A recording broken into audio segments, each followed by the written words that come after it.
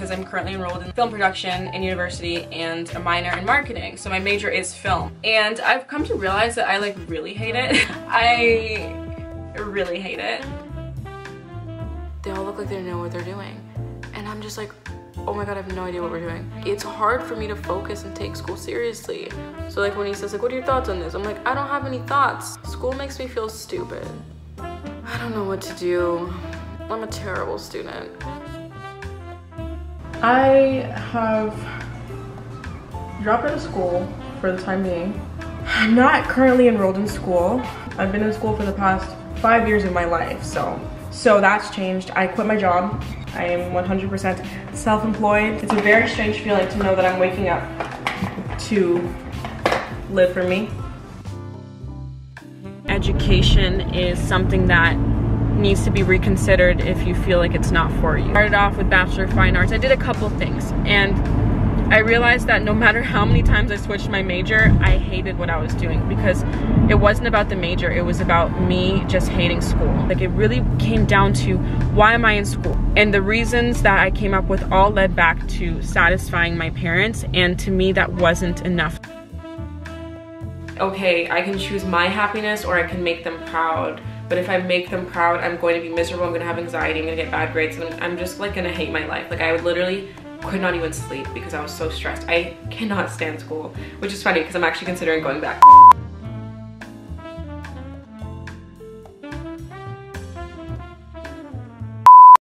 Time flies. It's been years since I last stepped foot in a university classroom.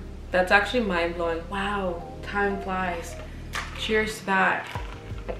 In case you're curious, today we're sipping on an iced chai latte with oat milk. Light ice, so they don't skimp out on me. Welcome back. If you're new, my name is Ashley. I make so many different types of videos. I do spiritual content mostly, but I also like to do deep talks, talking about life in your 20s. Just whatever's on my mind is on my channel, really. And what's on my mind today? School. So today I'm going to be talking about the pros and cons of life after dropping out of school to be a full-time influencer, which sounds crazy, I know.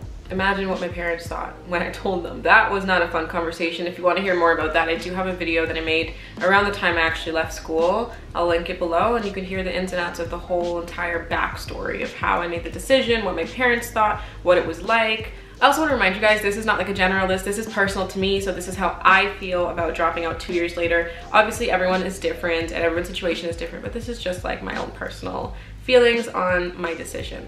Anyways, let's talk. I have the pros and cons list on my phone, which is at 3%. Ugh, why do I do this every single time? Okay, I think we should get the bad out of the way and then move on to the good. So let's start with the cons, okay? So the cons include regret? Question mark.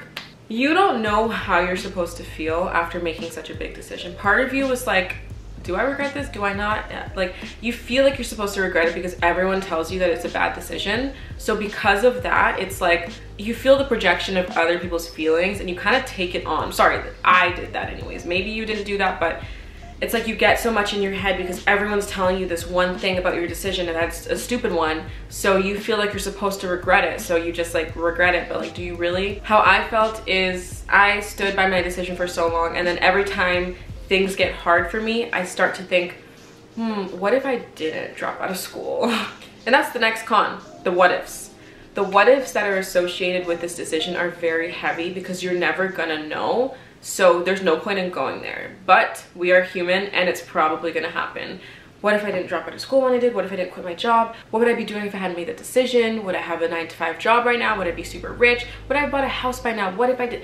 It's just like, what if, like all these scenarios that are gonna play out in your head are going to drive you crazy if you give them weight.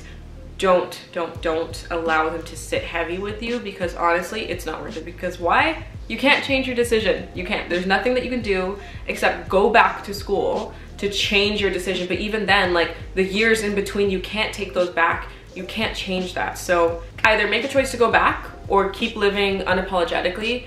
But the what ifs are not healthy. They're gonna happen though, and I'm warning you, if you make the choice to drop out of school, yes, you're gonna think, what if I hadn't dropped out of school a year later? Especially if things get harder, if you decide to become an entrepreneur, or if you're working a job and you haven't gotten a promotion, you're like, what if I just got my diploma? Like, would I have my promotion by now? Oh, I always like to clarify to people, I do have a diploma. So I did go to college for business management.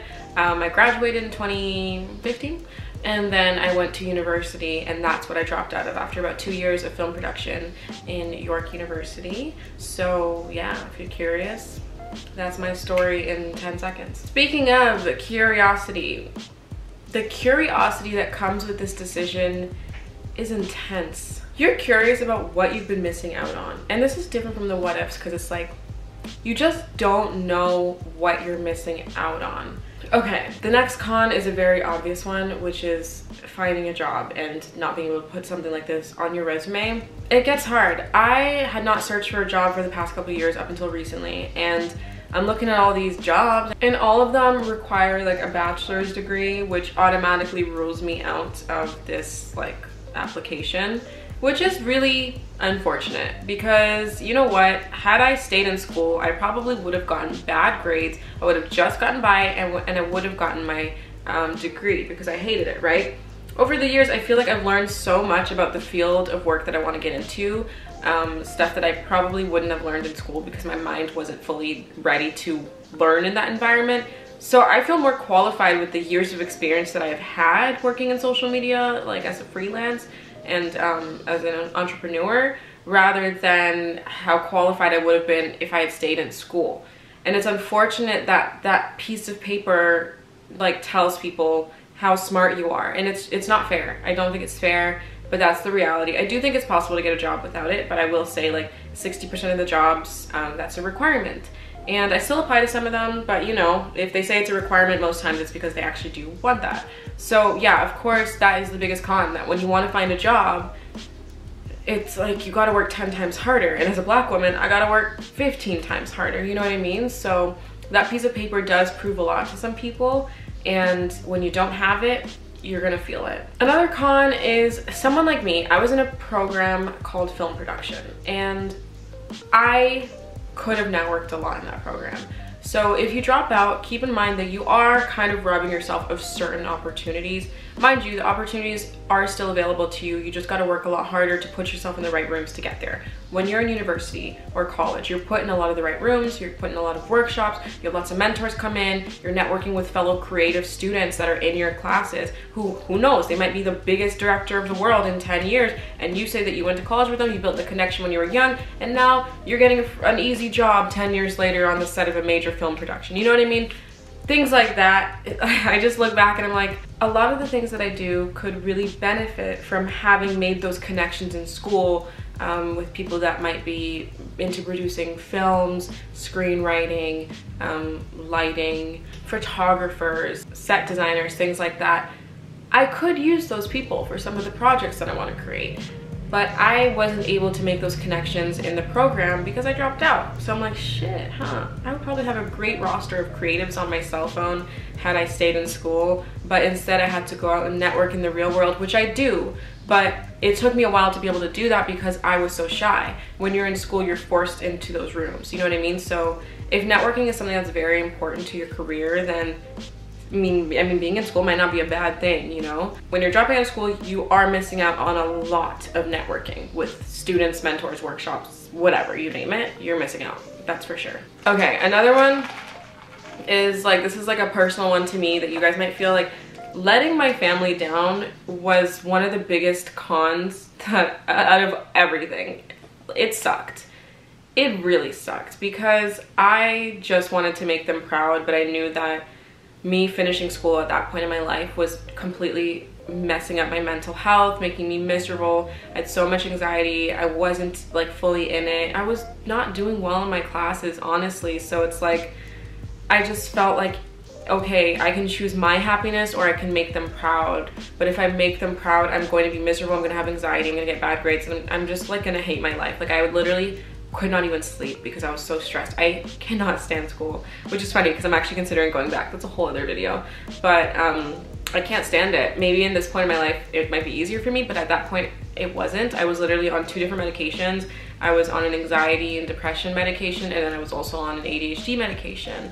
And that really fucked me up. It was just a really tough time for me. I was also in therapy at the school. They provided free therapy sessions, so I don't know, man, it was just really hard for me. So I had to make the choice for myself, but that meant letting them down, and that was really tough. That was really tough, and because of that decision that I made, I actually ended up having to leave the house and go like start a life of my own, and that's what made me move out at 24, was making the choice to drop out of school. My parents pretty much like gave me an ultimatum, which is okay. I made the choice myself, but yeah, I ended up moving out. So that was like a really tough time for me. It was a really tough time, and until the last con, the biggest, well, not the biggest, but one of the biggest ones is that you look back at, depending on what your situation is, the trajectory of your life and like how things could be different. I guess it's kind of like the what ifs, but for me it's like, I could have bought a house by now had I stayed in school. I could have, because I was living with my parents, I was saving money, I was working, I was in school, probably could have gotten a better job, gotten paid more. Like, I was on the road to buy a house within a year and a half because of the money I was making at the time. But because I had to leave the house, I had rent to pay, which took so much out of my savings, you know? So that was a con for me, is that I'm like, damn, I could have bought a house in like 2018. Oh man, that sucks, doesn't it? No, not 2018, 2019. I probably could have by the end of the year. I really believe that I could have, because I was making a lot, I was saving a lot, and I wasn't spending a lot. And yeah, shit changed pretty fast when you move out. It changes. Okay, on to a more positive note. The cons of dropping out of school. Okay, number one, I got to write my book. So obviously this is personal to me, but there might be some passion projects that you're working on that because you're in school, you don't have the time to work on them or pursue it. And when you drop out, guess what you got? You got all the time in the world. Well, I did, because I am self-employed. So when I dropped out, all my time was mine. I quit my job a week after I dropped out of school. So literally all of my time was mine. And I was able to write my book, hopefully my first of many. And because of that, I got it published, and it was, sorry, there's people in the hallway, put in major retailers. If you're interested in buying my book, it's actually available at Barnes & Nobles, Target, Indigo, anywhere you can buy books, you can find my book. It's called Mindfulness Through the Stars by Ashley Flores. I wrote it in my time off of school. Right after I dropped out, I dedicated so much time to writing that book, and I got it done pretty quickly. So that was a beautiful moment for me. And that's one of the main reasons why I don't regret dropping out, because if I didn't drop out, I would not have been able to write that book, because I was so stressed. Any second that I wasn't spending on schoolwork, or pretending to spend on schoolwork, I was just guilty for not doing anything school related.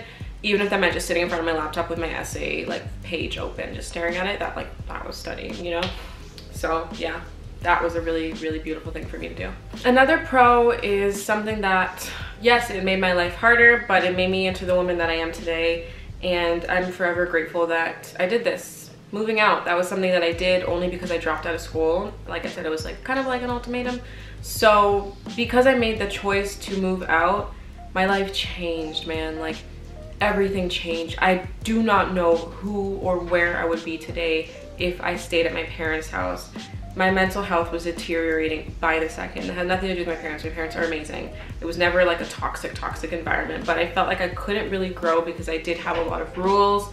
I was in a very strict household, so I just didn't feel like I had like creative expression. I couldn't do the things I wanted to do or network the way that I wanted to because I had to be home early. I didn't have freedom. And when I moved out, I realized that I was actually quite spoiled. And it humbled me. I grew up. I became a woman, you know?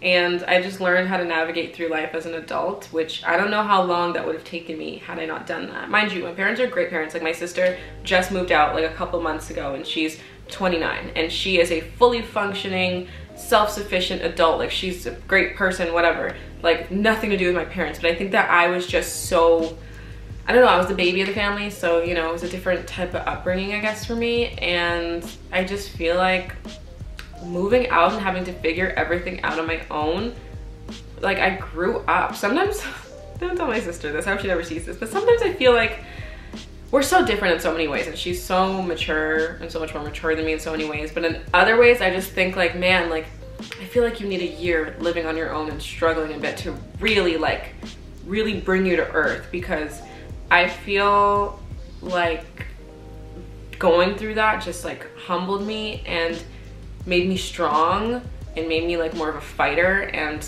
made me, I don't know, I feel like I can take on like anything now, as crazy as that sounds. So yeah, maybe put me in a hostel in fucking Bangkok and I'll be fine. I'll adapt, you know? I learned how to adapt. Before I was so stuck in my ways and my upbringing and my privilege, and now I just feel like I'm chilling. I can adapt to most environments except camping. I won't camp. I will not do that. I don't want to adapt to camping. Is it Bangkok or Bangkok? I don't know how to say it. Another pro is that I was able to spend time focusing on the relationship that I was in at the time. And I think that if I had stayed living with my parents, I might still be with that person today.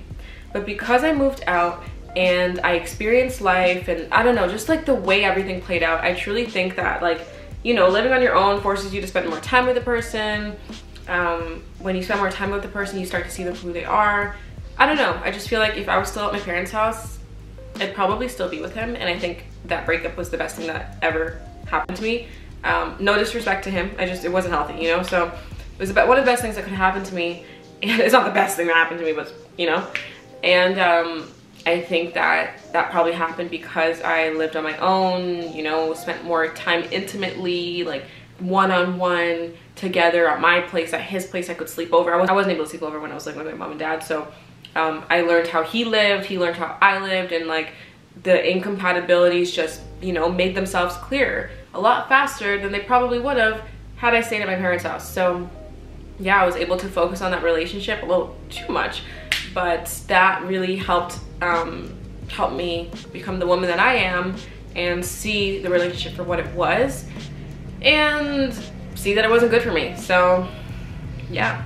And lastly, dropping out of school helped me realize what it is I actually want to do in life. You are way too young when you're told to make a decision on what you want to do for the rest of your life. Why the fuck? Whose idea was it to say, 17, that's a good age to choose what program you want to take that's going to determine the rest of your life? Like what the fuck was up with the people deciding that? I want to know that. Why? Like honestly, I would rather elementary school go until 16 years old and then high school go until 22 and then you decide where you want to go to school, because what the hell? But then again, that's a lot of school. I don't know. I just think that being 17 and making that choice is insane, and I had no idea what I wanted to do, so I just ended up, okay, cool, business management. Okay, cool, you know, marketing. Okay, cool, let me switch over to this. Like, I just didn't know. I didn't know what I wanted, so I just kept choosing random things.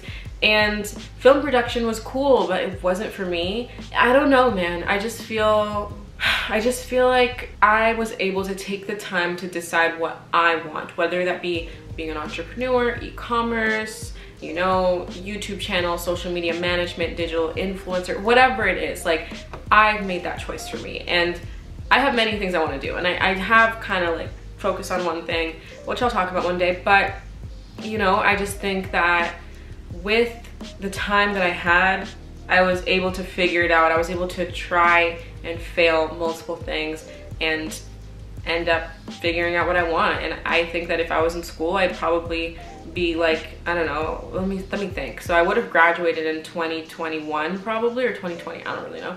And then I probably would have ended up becoming like a PA, going on set as an assistant, and then maybe just like just on set doing random things. Probably would have hated it. I don't know. My friend actually did it, and she ended up like hating it eventually and changing careers. I'm pretty sure she's about to. I'm not gonna say her name obviously, but yeah. So that was a little reassuring to me, I won't lie. I was like, okay, maybe I made the right choice. I know I made the right choice, but sometimes you get in your head, so yeah. I don't think I'd want to be working like a 9 to 5 on set, just like every day being someone's bitch until I wasn't, you know? Because that's where everybody starts, and I don't think I want to do that. So yeah. Okay, so that is my pros and cons list on how I feel about dropping out of school 2 years later. I can't believe it's been 2 years. If you have any questions for me on the process, on whatever, ask me down below. If I can make this decision easier for you in any way, I want to do that, because let me tell you, making the choice was one of the hardest things I've ever done in my life, and like I can't even imagine the stress you're under if you're going through a similar thought process. So if you have any questions, feel free to reach out to me. Anyways, thank you so much for watching. I hope you enjoyed this video or you learned something from it, and I will see you in the next video. Bye guys.